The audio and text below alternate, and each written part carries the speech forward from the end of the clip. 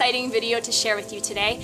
It is a behind the scenes look at my shoot for the platform. I shot a video segment called Beauty Pop, which I will leave a link right up here so that you guys can check it out. It is up right now and I'm so excited to show you.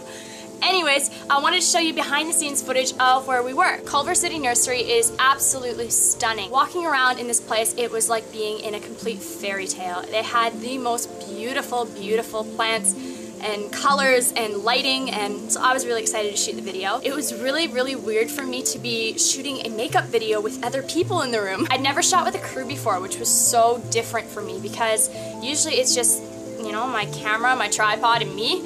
And there was 4 or 5 other crew members. It was intimidating because putting on your makeup feels like, I don't know, it's not like they're judging you, but it's so different when people are intently watching you do your makeup and you're just like, I don't want to screw up, I don't want to screw up.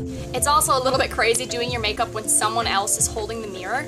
People can't really tell what is viewable in the mirror, so it's kind of like a little, oh, I can't see myself. But we got used to it. It was fantastic. I felt so bad for the girls that had to switch off holding the mirror because it was this enormous, really, really heavy one. Their arms were shaking and you could tell midway through a shot when like my face was doing this in the mirror, I was like, it's time for you to take a break. I think the hardest part of that entire shoot was that everybody else around me was allowed to talk, but since I was the one being filmed, I couldn't reply. So they could talk to me because there's like music or voiceover or whatever they're putting, but I wasn't allowed to reply. So sometimes they would say funny things and I would try so hard not to laugh because obviously it was captured on camera and I was the only person that they were filming.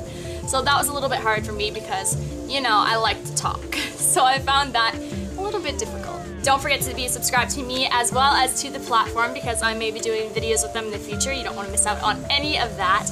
And what else is there? I don't know. Make sure to follow me on Twitter and Facebook and Instagram. I love Instagram. Follow me there. I post every single day. I hope you guys are going to have a wonderful weekend and I will talk to you soon. Bye!